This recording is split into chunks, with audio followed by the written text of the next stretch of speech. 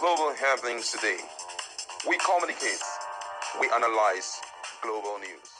Stay tuned. Though the battle in Rivers State seems to be over, but right now from the feelers coming in, it seems that it's over on the surface, but underground a lot is going on.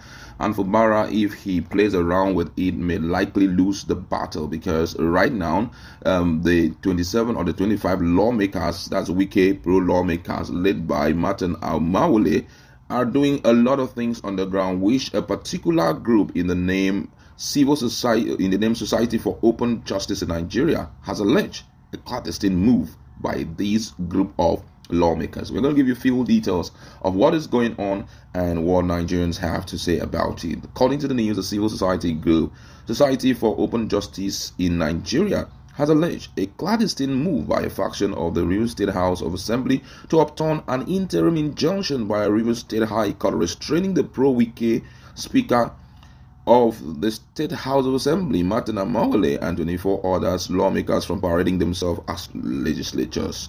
In a statement signed by its president, Olayede Kadiri, the group stated that the former members of the Rivers State House of Assembly, led by Martin Amawule, had devised extra-legal means to upturn the Rivers State High Court ruling.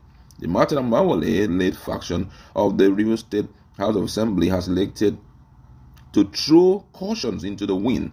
We have it on good authority of their effort towards turning the law on its head through extrajudicial means. This indeed portends grave danger for democracy in Rivers State and Nigeria.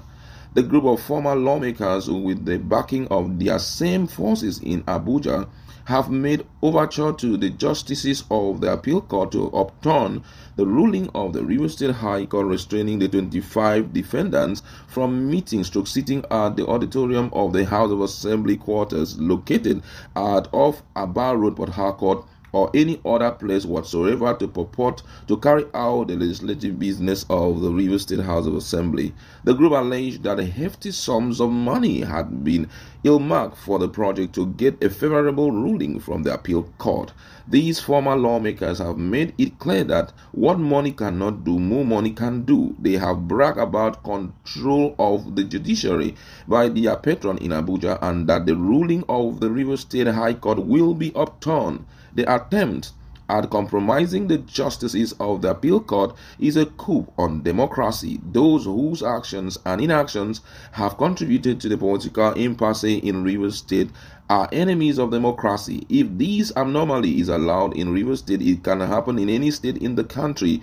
The implication would be the end of democracy or any semblance of democracy in Nigeria. The group also warned the 25 former lawmakers to desist from political blackmail and other acts that have disrupted governance in the state. The group of 25 former lawmakers must realize that the actions in the last year have been embarrassing and made Rivers State a laughingstock. They have elected to dance to the dictates of their patron and pledge their loyalty to him rather than the people of Rivers State. Their actions also beg the question of what their primary motive is: to serve the people of Rivers State or to serve a master who has vowed not to continue to deprive the people of Rivers State the dividend of democracy. The Society for Open Justice in Nigeria is alarmed at such tendencies by a group elected by the people, but whose body and soul have been said to be to the devil in exchange for a plate of porridge.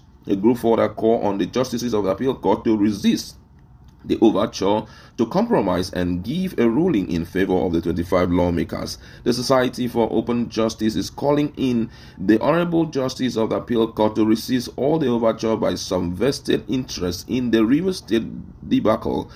We know the tremendous pressure from different quarters to obstruct justice. Their paymasters have boasted that he controls the judiciary, which remain an affront to our sensibility as a people and a country. He has openly attacked the reputation of the judiciary in the country. We are confident that the honorable justices of the appeal court will resist their overture and stand on the side of equity, justice, and fairness. Nigeria is not a banana republic where individuals ascribe to themselves the power to violate the rights and privileges of the people. It would be recalled that there had been a running battle to controlling the Rivers State House of Assembly, with 25 former lawmakers loyal to the former governor of the state decamped from the People Democratic Party to the All Progressive Congress. This move opened a litany of legislation. Justice C.N. Warrior of Rivers State High Court in Port Harcourt issued an interlocutory injunction barring Speaker Martin Amahule and associated lawmakers from further sitting and parading themselves as members of the State House of Assembly pending the hearing and determination of the substantive suit. This is very serious, I must say. Now, yesterday, if you had been watching our videos, you will see that the governor of the state, when editors met the Guild of Editors in Nigeria, have a press conference with him. He took our time to talk about the move by the detractors, though he didn't mention them, but already most Nigerians know who these detractors are, what they were doing, all within their power to ensure that they frustrate anything like development in Rivers State. A move which possibly they want to use against him in the nearest election, asking people what has he done and all of that. But we've been seeing how much he has put. He mentioned a lot of cases where they were trying to psych people up to fight against him, to make a joke of whatever he's trying to do. Latest was the economic summit that was held in Rivers State. A lot of political stakeholders and captain of industry giants in different fields were invited to speak. But then he said most of them were called upon not to go there or not to come to Rivers State and give him the required support. However, I think being a politician that Fubara is, he should wake up. He should not pretend as if he doesn't know that there is an underground fire going on. Wike is a lion, and he had always said it, that when he wants to fight you, you may win, but he won't give you rest. And I think that's what he's trying to do. Don't forget that even as we are talking, as a group here trying to reach out, his wife is already there. We have other people who may be loyal to him.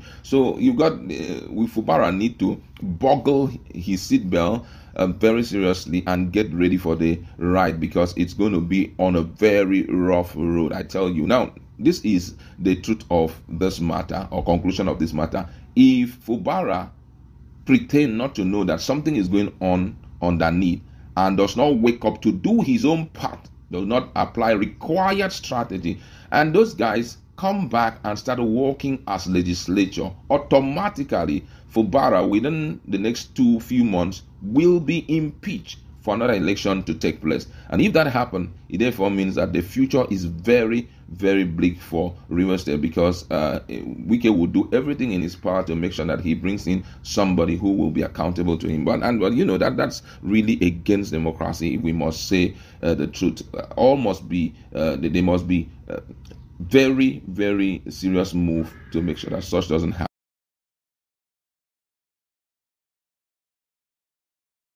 Global happenings today.